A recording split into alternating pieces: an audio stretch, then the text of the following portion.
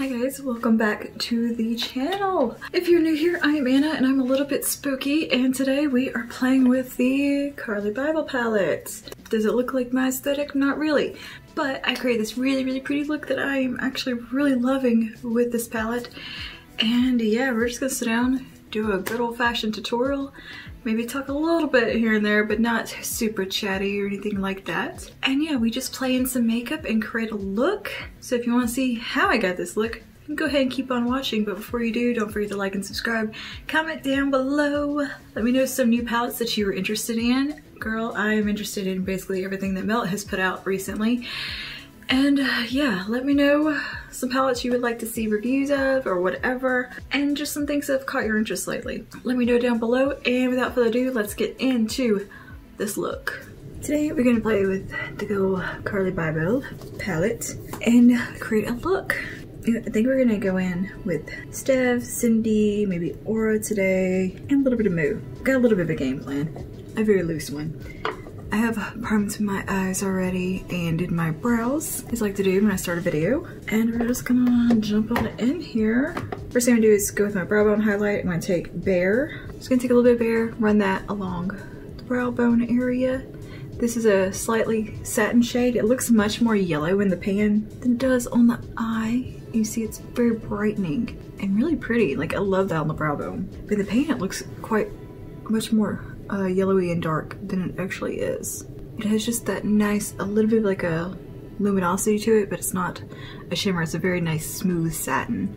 I really like that texture of it. All right, now we're gonna take the Morphe M441 and we're gonna go into Cindy and we're gonna run that through the transition.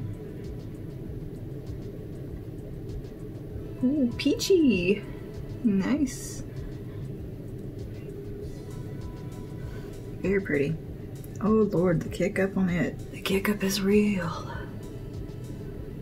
And we're just gonna blend that up and out through the transition creasy area of the eyeball. Windshield wiper motions, a little bit of a swirly whirly action. Take it pretty high up to the brow on the inner part. Just let that flow. The pigmentation is quite nice. Quit staring at my burn on my hand. I hit the iron at work cutting fabric, just right into the iron with the side of my hand. I didn't realize it was as bad a burn as it was until I stuck my hand in my pocket the next day and didn't realize it had blistered. And yeah, found it then when the blister got pulled off, or the skin over it did, on my jean pocket, and that felt fantastic. So I've had to wear a band-aid on it for quite a few days just because it's been annoying and in the way, and every time something touches it, it hurts. But it's healing. It's like almost healed now. It's just more of a mark. What's funny is that I ironed my finger, like my pointer finger. No mark. Nothing. Didn't do a thing. I swear that burn had to have been like worse, but it didn't even blister. This one barely touched the iron. Huge blister. So lots of dangerous things at my job. Things, sharp things everywhere. I didn't hurt myself this past week though, so that's something. Wow, that blended on so smooth and nice. Look at that. Hell yeah. I'm gonna take this little e.l.f. tapered brush. This is just an e.l.f. eye blender brush. I love these because they're kind of tapered and pointy. And I'm going to jump into Steph on the tip of it. Knock off the excess and bring that just a little bit lower. Ooh, yeah, that's pretty. This is like just a raspberry matte shade. And just kind of marry that into Cindy. Doing a lot of windshield wiper motions today. I'm kind of building that up. Very sunsetty. I did a look with this eyeshadow the other day, and I did not like it. But my eye was also kind of irritated, so maybe this wasn't the best color to go in when you have already irritated eyes. I was having some allergies that day, and yeah. Now I go back to the other brush, bring a little more Cindy in, just around the edge, so you keep that warmth right there. I feel like I'm saying Steve, but saying it with a funny accent. Steve. e.l.f. brush is actually softer than the Morphe one. I like them both for different reasons. Now I also want to bring this shade on the lid. So I'm gonna take a M56 and just start kind of Building up out here. And pulling it onto the lid. Focusing on the outer corner. To add a little depth to the outer corner, I'm going to take Bowie. I thought that was Boy. It is Bowie. I watched her video. I'm just going to take a little bit of that right out here. Just tuck it in this outer portion. Just to bring a little bit of a depth. And just let that float into stove. I do really enjoy the tones in this palette. I think it's a very nice spring palette. To me, it was a very odd fall launch. I understand that it was leaked early. This is by far much more a spring screaming palette to me. Like this time of year. I think despite it being leaked, they should have just held out until this time of year to release it and let Jackie have her moment with her palette in the fall.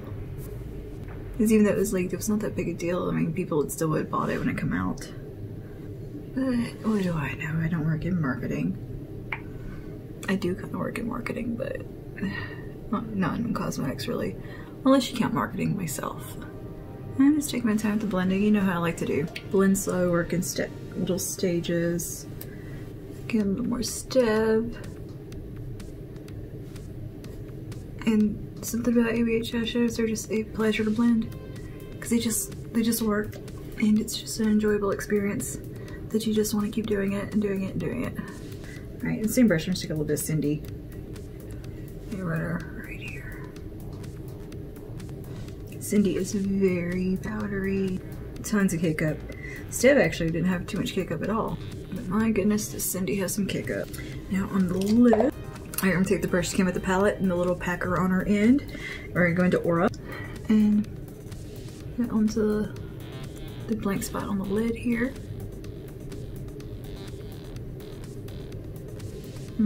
That's a pretty flaky shade. It's pretty, it's a little flaky, a little chunky, a little dry. I might dampen my brush after so, or go in with a finger maybe. Oh yeah, it's not as dry. You just need the finger. It's quite a shimmery metallic shade. It's duochrome, I do believe. It has like a kind of a golden warm shift to it, and it's also kind of pink. It's pulling just more pink in my lighting, I do believe. Like that. I mean, it's not too dissimilar for something I can create with Naked Cherry, but it's still very pretty. I'm gonna take a little more Bowie right here. Let's get a little more depth. Bowie is quite an odd shade, isn't it? It's quite ashy. Because it really does just add good depth without a whole lot of color. If that makes sense. Have I been in focus this whole time? I don't know. Now we're gonna take a little bit of Move and hit the inner corner part, right in here.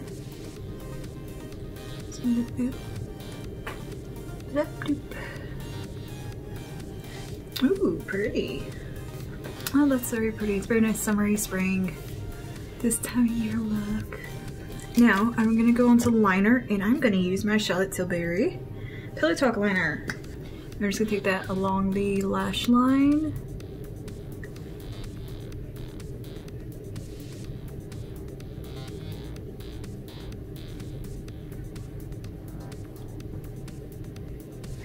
Okay, I'm gonna tidy that little wing up a little bit with a Q-tip and some micellar water, clean up the fallout, do my complexion products, and be back for the finishing touches and lower lash line. And we're back with complexion complete. And okay, so let's do some blush and highlighter. And I have prepared and added my lashes. These are Giving Space from Perfect.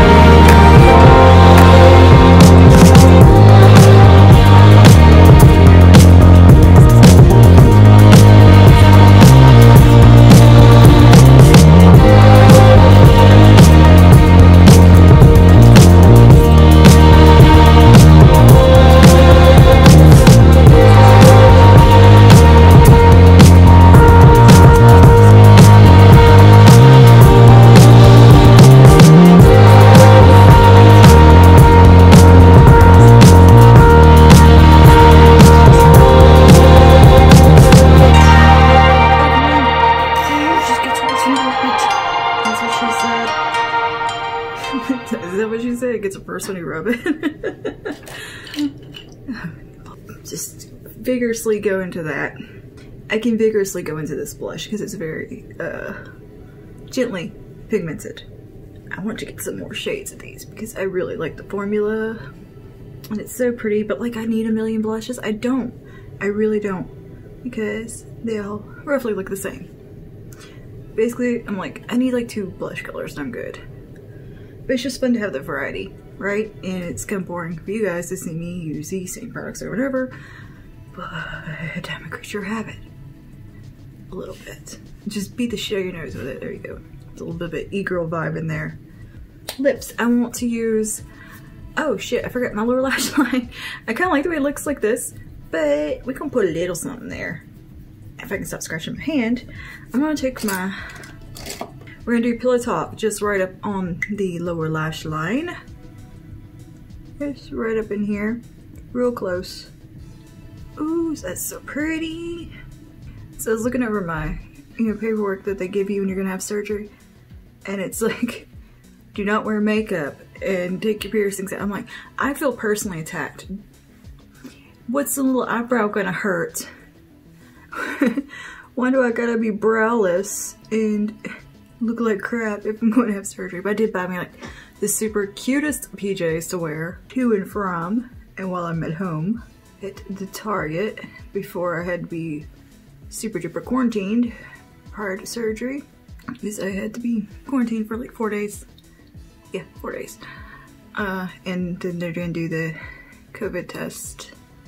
It's not like a, I don't think it's like see if I have it. It's like testing my antibodies. I don't know. I didn't look into it that much. That's something I gotta do. And yeah, but they said like stay the fuck at home basically. So I got to work till the end of the week, and they called me that day and said, okay, nowhere, stay home this weekend, and after you test Monday, do not leave your fucking house. Like full on lockdown, serious quarantine. So, okay, yes ma'am. Alright, I'm gonna use the brush that I ragged on so damn much from the little Sassy Sienna's palette, because it's so teensy tiny. I think it'll be just right for kind of smudging that out just a little. But anyway, yeah, they said like no makeup, and I'm like, bitch, I was gonna put a brow on just to look presentable because that's how I am. I'm taking a little bit of Steph now, just on the little tippy tip of this brush, and keeping her tight to that lash line. Feeling sassy all of a sudden. I don't know what happened. And I'm taking the other hand here and just blend her out. Make your face.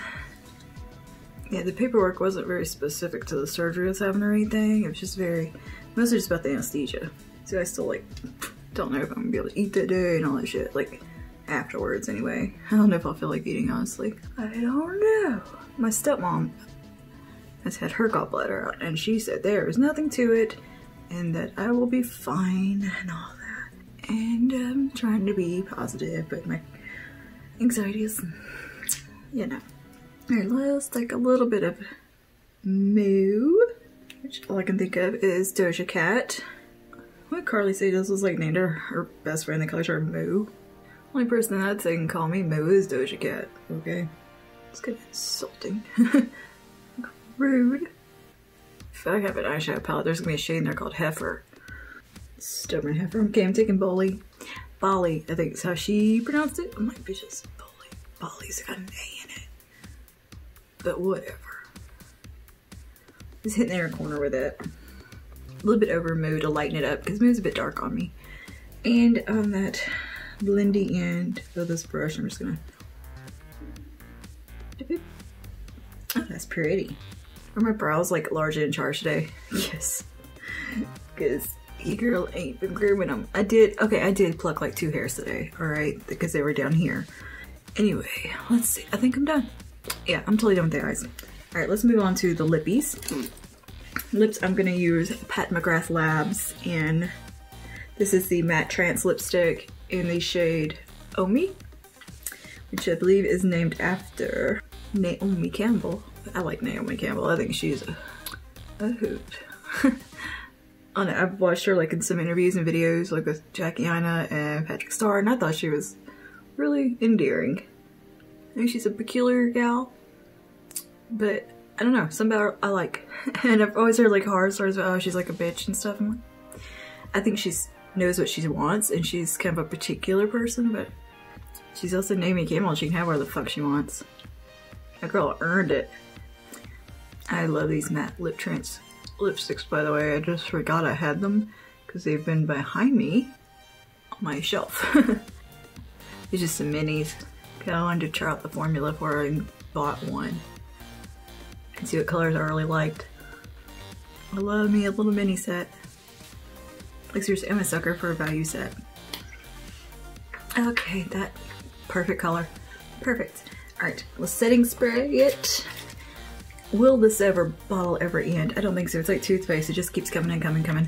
And you think you're about out, but you never really are. You just get tired of using it by anyone.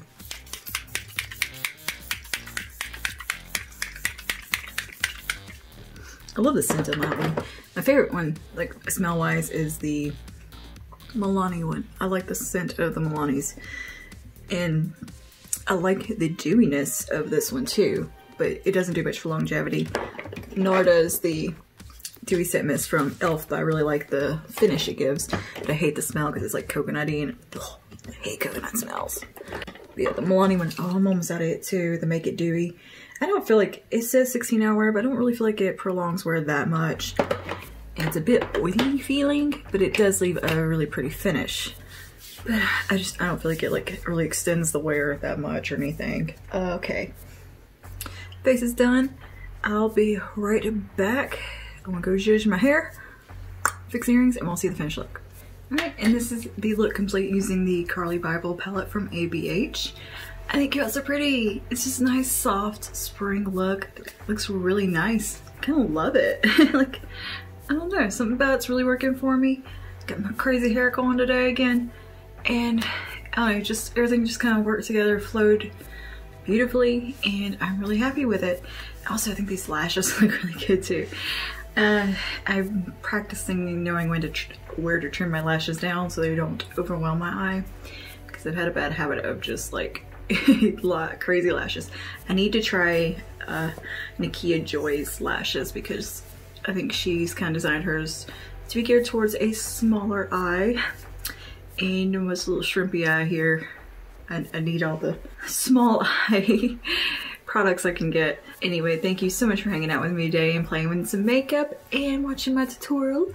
I hope you guys enjoyed it and like this look, and if you recreate it or anything like that, be sure to tag me on IG. And you can always hang out with me over there on Instagram. I'm pretty active.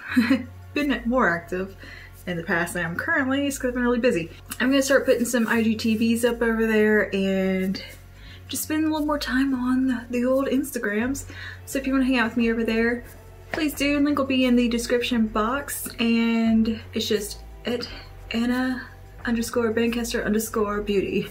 Also over on my blog website, AnnaBankesterBeautyBlogger.com, I have some new posts going up and some little mini reviews, and I have a lot of pictorials over there and some fun stuff. So if you'd like to hang out with me over there and read how I write, because I write much better than I speak, feel free to join me over there and subscribe to it as well.